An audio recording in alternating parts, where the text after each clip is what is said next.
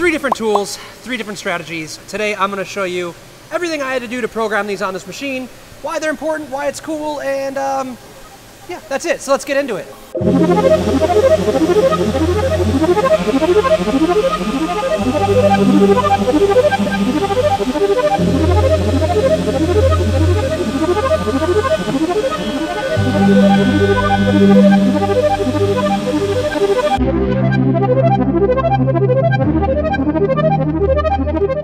So what are we doing in today's video? Well, if you look behind me, I have made a 4-inch tall blade, and every 1 inch I'm going to use a different strategy to create that shape. We're going to start with swarfing, go on to using a barrel mill, and then use a ball mill slow, and then use a ball mill really fast. And that's going to create this part. So I'm going to go over how I program that and the different strategies so you can kind of see the advantages and disadvantages of each one of these strategies. And also, by the way, swarfing is not chips. Swarfing is a 5-axis contour. I don't care what all you people from Great Britain say. No one calls chips swarf anymore. So you can stop commenting that. Because A, I don't care, and B, no one calls it that. So not only are you wrong, but every software in the world also calls this a swarf. So yeah, come at me, bro. Come at me, bro.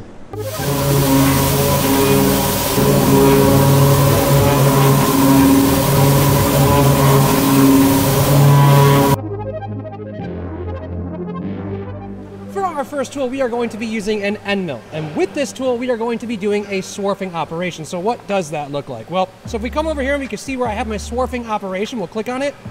Now there's a few things I want to go over with you that you need to consider when doing this. First off, your coordinate system is just going to be Mach 1. The machine is going to figure out all the tilting for you. You don't have to create some kind of work plane or anything like that. After that, we're going to go into geometry, and this is kind of where the most important features are.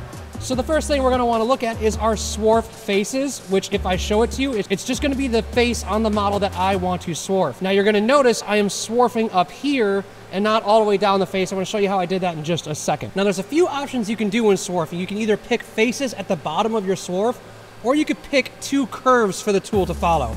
Here I just use floor surfaces. I'll show those to you right now. You can see I selected these faces at the bottom of the face that I'm swarfing, and that was enough for this to work. Now in other softwares, you have to pick 2 curves for the tool to follow on the top and bottom of your surface. Here, again, I just used a bottom face. And then what I told it was to clear the floor faces by 3.850. So what that's going to do is it's gonna go 3.850 from the bottom of this face right here, the very, very top point of the radii where it ends. It's gonna go 3.850 from the top. And if you look at the part, the reason why I chose that number is because if I measure from this face to this face right here, if you look at this purple line right here, you can see it's 4.9 inches from the bottom to the top. So I told it, plus the top of the radius, 3.850, which came out to be about 900 thousandths was my depth of cut with that tool.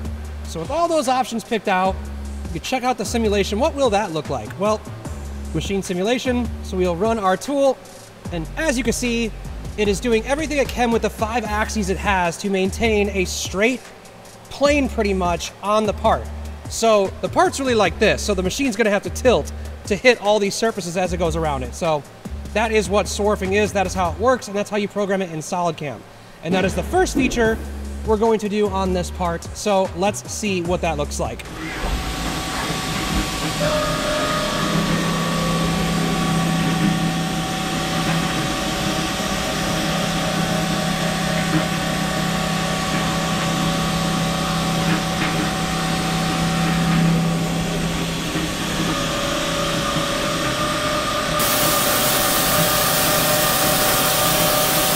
So let's take a look at what this swarf wound up looking like.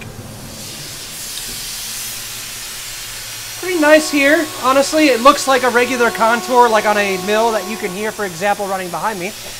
But yeah, that's pretty much what you're gonna get with swarfing. It's just gonna look like you'd expect, right? It's just an end mill following a straight surface, but using rotary axis to achieve the point. So now let's go on to our next tool, which is a barrel mill.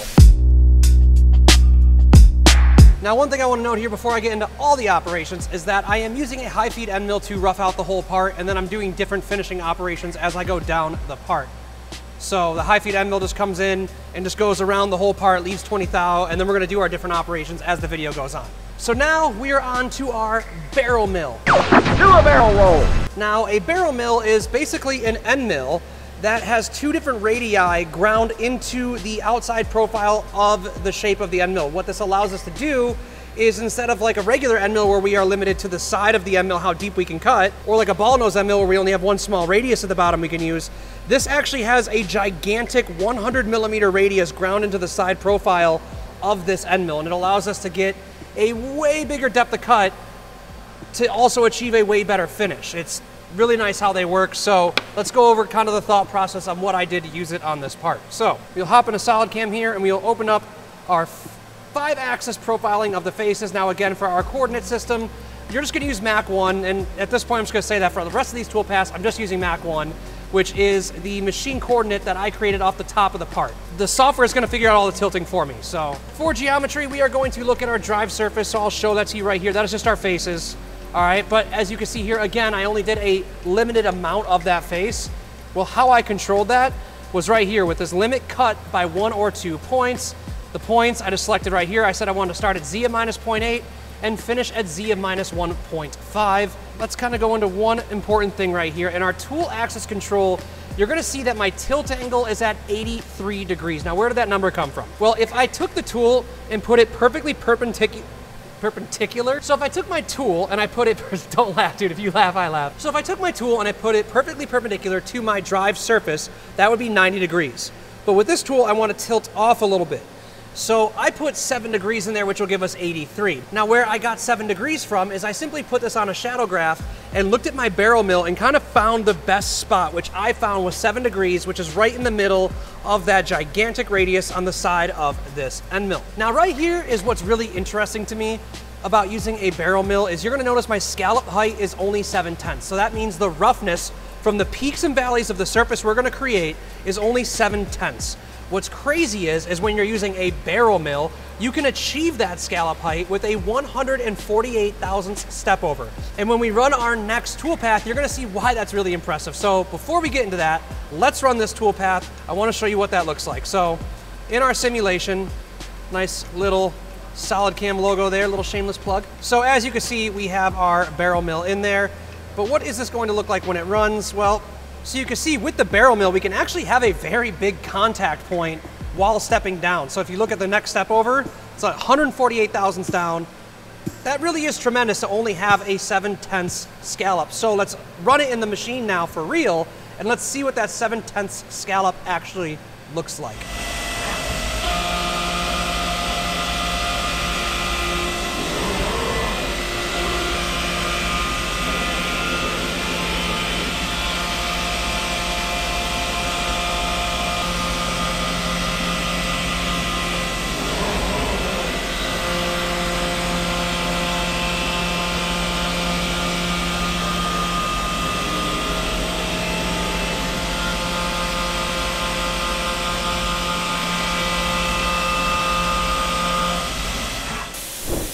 So, we just finished the second tool, so let's take a look at it.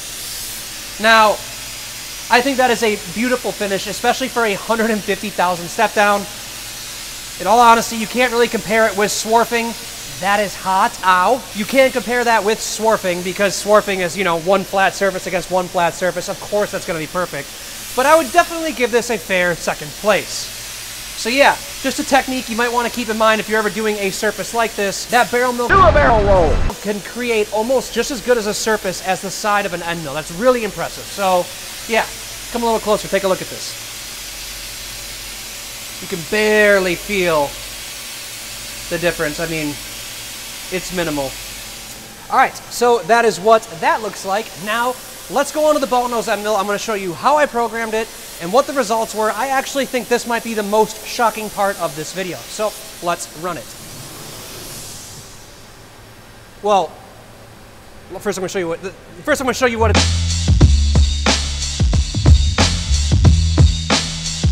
So we're back into it. We are back at the SolidCAM desk. Now for the final tool, we are going to be using a ball nose end mill. All right. Now here is where I think you're going to find this pretty shocking. So this is what my toolpath looked like. This is what the ball nose toolpath looks like, right? Let's take a look at the barrel mill.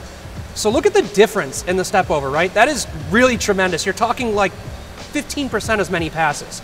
And you're gonna be surprised at the results we get in the machine in a second, but I'm gonna show you, just to prove to you that I did the same thing. So we did all the same parameters in our tool path except for two things. For our tool axis control, we did our tool tilt angle at 45 degrees. So this is 90, this is 45. So our radius will be tangent to the part at 45 degrees. That's the one difference, all right? The other tool was 7. The other difference is going to be, we are doing the same scallop size of 7/10, but look at the difference on our step over.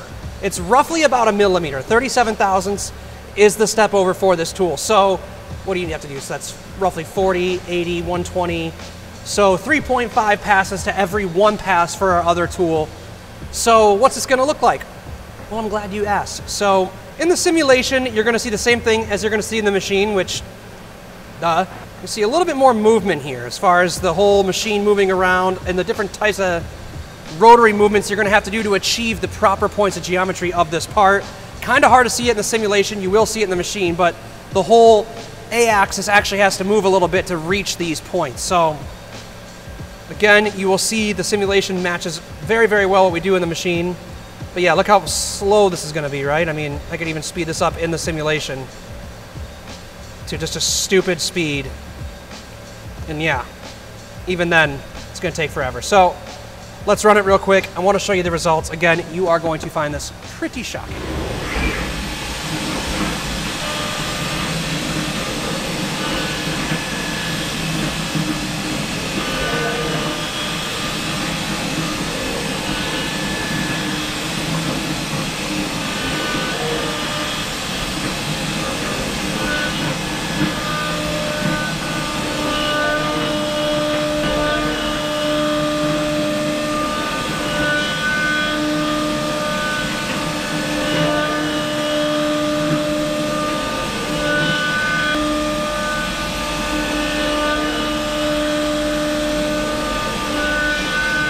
Speed this up to just a stupid speed. We